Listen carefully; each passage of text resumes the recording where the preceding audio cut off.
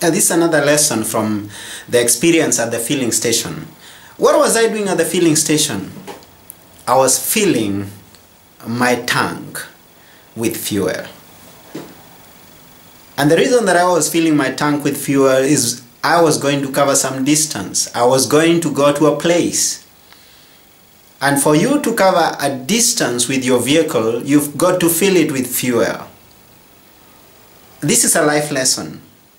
If you are going to go far, then you've got to fill your tanks. Fill your knowledge tank. Fill your spiritual tank. Fill all the tanks that you can fill that will make you to go far with the right fuel. And once they are full, then I assure you, then you are going to cover the distance that you have purpose to cover. And you'll get to your destination. If you forgot to fill your tanks already, don't be worried. Check in at the next filling station and make sure that they are full.